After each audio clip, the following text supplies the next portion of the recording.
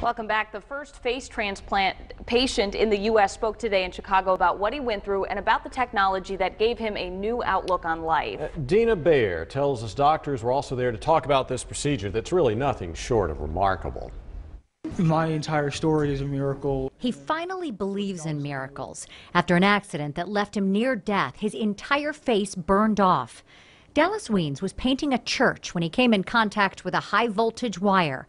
That was back in 2008.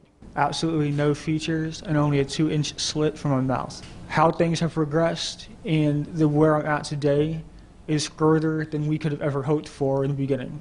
In 2011, doctors at Brigham and Women's Hospital performed an experimental surgery, the first ever U.S. full face transplant.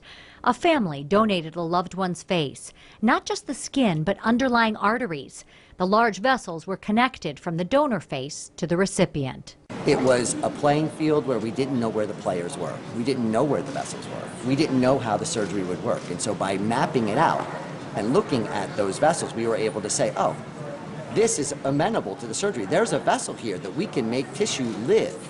The mapping is performed by radiologists, and thanks to a super CT scan called a 320 detector row dynamic computed angiography, they could see the connected vessels thriving and the blood flow branching out to still other smaller arteries.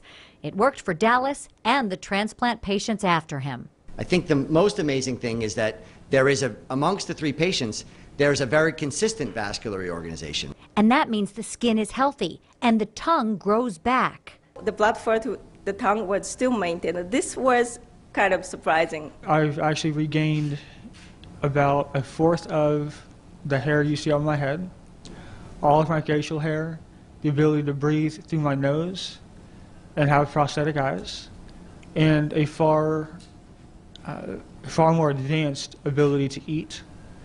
My ability to speak has progressed dramatically. It's a lot of science that's been built over years with such an exceptional human being that now can spread that message to the others. And the message today is one of gratitude and need. I mean, the aesthetic benefits are amazing, of course, but the physical and functionality has improved my quality of life in ways that I couldn't even begin to put into words. I would love to see the number of donors increase dramatically, and I would love to see other people just decide that when it is time for their life to end, it can be time for a new life to begin. It's amazing how well he can speak, too, isn't it? Well, this is just one of the new findings being discussed in Chicago at the Radiological Society of North America conference this week.